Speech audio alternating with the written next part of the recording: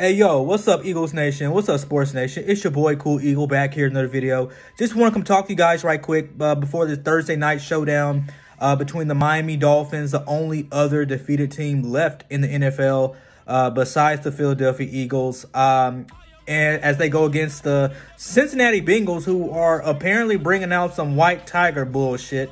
I don't know. It looks cold. I hope they drop the jersey for it. I might buy it. Not gonna lie. But I think this is gonna be easy work for the Miami Dolphins. Now the game might be slow the first quarter and might be slow for the first half of the second quarter. But I think this is gonna be an easy win for the Miami Dolphins. The Cincinnati Bengals cannot block for Joe Burrow worth a damn. Like, that man is going through what Carson Wentz is going through right now with the Washington Commanders. Now, I'm not saying that the Dolphins are gonna come out this game with like 9 sacks, but they're definitely going to have like 4 or 5 of them, which is enough to throw a quarterback off his rhythm and throw him out of the game.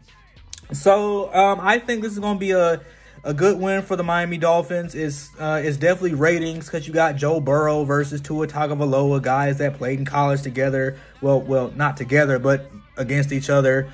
Yeah, but I got the Dolphins winning this game. I would be surprised if the Dolphins don't win by at least 10. I'd be surprised, but we'll see. You know, football is every given Sunday, or in this case, every given Thursday. So let me know what y'all think in the comments. Man, love y'all. Like, subscribe, all that good stuff.